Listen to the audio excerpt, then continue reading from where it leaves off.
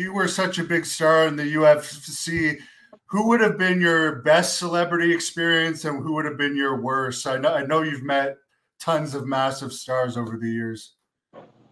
It's kind of funny. I'll tell you a funny story. I've met one of my favorite. Roddy Piper was sitting at a table with Matt Lindland and the Team Quest guys, and I walked in. It was in a restaurant, and Roddy was always my favorite. And so I stopped at the table and I looked across the table, and there was Roddy Piper sitting there.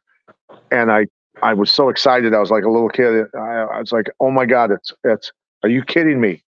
Roddy Piper sitting right here. I go, I walked around the table and gave him a hug, and I'm like, holy shit, this is amazing. And Lindland came up to me the next day and he goes, dude, you made Piper's freaking night. And he goes, the champ knows who I am. The champ knows who I am. And I was so excited. And I'm still heartbroken that he passed away. But absolutely love that guy. Love that guy. Yeah, he was a disciple of. I heard you on the Steve Austin's podcast, and you could tell he was a fan of yours. Oh my God, he's amazing. And yeah, but I've had some pretty funny. Jason Statham, because I was a big fan of the term.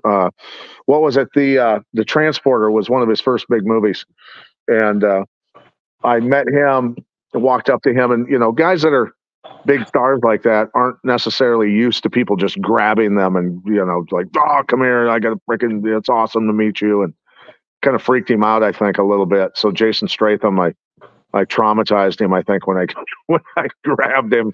But no, there's been a ton of guys, Mickey Rourke, and a bunch of other people that I've met over the years. John Travolta came to my locker room door. I was defending my title. John Travolta's limousine pulled into the arena, underneath the belly of the arena, and he got out, and they brought him for whatever reason. I have no idea, but the Las Vegas Athletic Commission guys told me. They came in and said, you're not going to believe who was here.